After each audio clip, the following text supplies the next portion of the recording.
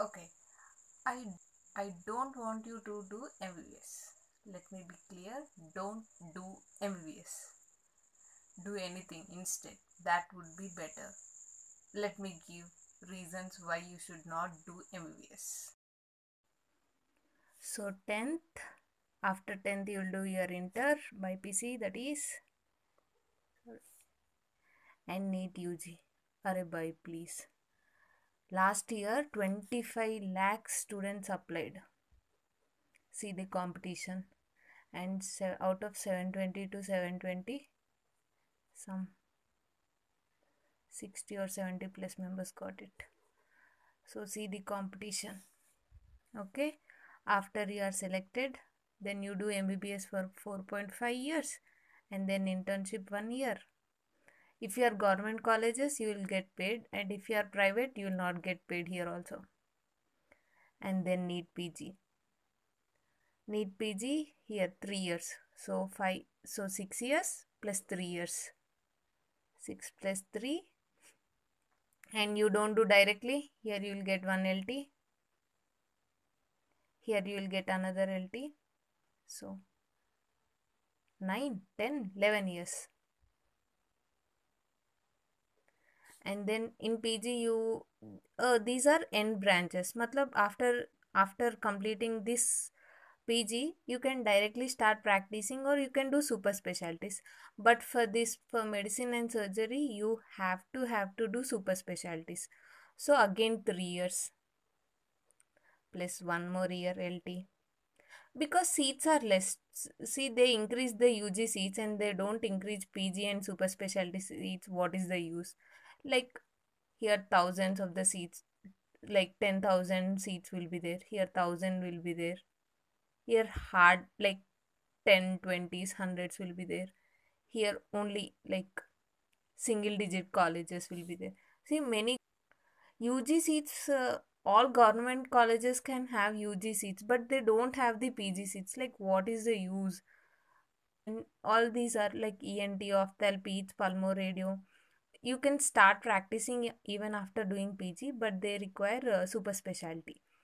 And an MBBS graduate in Telangana gets around 45 to 50K. Okay, mostly 45. And in government setup, this is, and in for PG, you'll get around 50, 55. Okay, after completion, you may get around one after completion of PG, after completion of 11 years. After completion of 11 years, you will get around 1. See, what I'm trying to say is, if you do BTech, 4 years you will be done. 4 years you will be done. And you will be saving here 1 more year, and here 2 years, and this 3 years, and this 1 year. Like, you will be saving around 5 years. If 2 years were gone, you got job directly. Even if you start with 40K, after 5 years, won't you start around 1? My friends don't get this math. I don't know why. So the basic concept is this. Oh, they say doctors get paid very well in private hospitals. No, they get around only this much. And plus stress, unlimited stress. If you think you are the hero of your exams, oh, मैं बहुत अच्छे से prepare करके जाती हूँ. No, NMB is the hero. If he want to conduct exam, he will conduct. If you want to postpone one day before the exam, he will postpone. You have to bear your stress. He is not responsible for your stress, and no therapy will be given. You should could handle karo because you are doctors and you should do it. That what NMB thinks of you.